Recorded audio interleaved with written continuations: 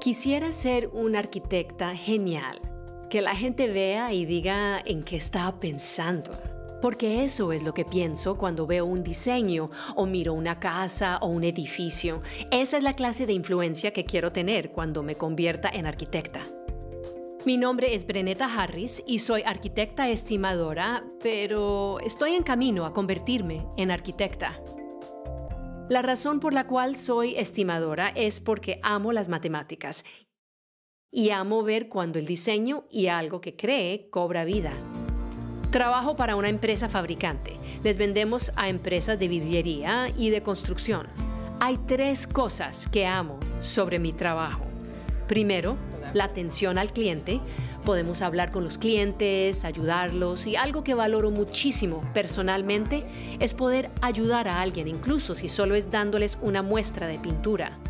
Disfruto de las matemáticas y los costos y calcularlos. Disfruto mucho eso también. Para eso estudié y me alegra poder usarlo en mi trabajo diario.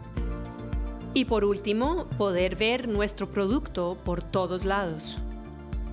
Cuando comencé a trabajar aquí, me dijeron que vería esta etiqueta en todos lados. Bueno, mírenla. ¿Quién no la vería?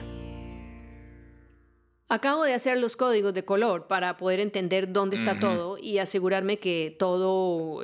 Cuando era niña, siempre solía construir cosas con mi papá. Él tuvo una influencia muy importante en mí y me ayudó a perseguir esos objetivos en la vida. Y me permitió estirarme e intentar hacer algo diferente, fuera de lo común que muchas chicas no harían o pensarían que no es un lugar para ellas. Tienes las habilidades. Has dibujado toda la vida, así que... Bien, adelante y dibújalo. Porque todavía tienes que construir una casa. Sí, es verdad. Comencé una carrera de 4 años y después del primer año me di cuenta de que no era para mí. Entonces apliqué a una universidad técnica. Fui a Don Woody y me gradué en el 2012 de arquitecta, estimadora y formuladora. Hoy en día estoy estudiando para obtener mi título de gerente de proyectos de construcción.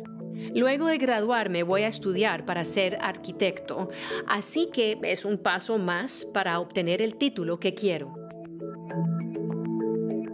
De hecho, comencé a soñar con ser arquitecto en el 8º grado. Es una locura que 20 años después estoy haciendo lo que quería hacer en el 8º grado. Y es un proceso para llegar a donde quiero llegar, así que ese es el punto donde me encuentro. Tengo 2 hijos hermosos. ¿Sientes la nieve? Alcanzar tus objetivos es difícil cuando eres madre soltera, y ellos han sido mi fuerza impulsora. Me impulsan a ser mejor. Y también a poder crear algo diferente para otras personas. Me gusta pasear por los distintos barrios y ver las casas y cómo se construyeron y su arquitectura. Ver las diferentes entradas, las ventanas, cómo se relacionan con los diferentes barrios.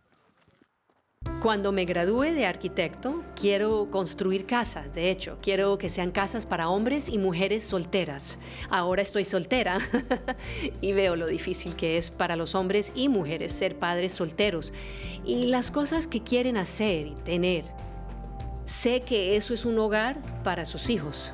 Mi consejo para las niñas en la secundaria que quieran estudiar arquitectura o cualquier otra cosa en la industria de la construcción es que se preparen. Prepárense para explorar, para aprender, para dar. No piensen nunca que como no tienen mucha experiencia o nada de experiencia, no puedan aprender o no pueden hacerlo. Hay muchas ingenieras, estimadoras, gerentes de proyecto muy exitosas que son mujeres.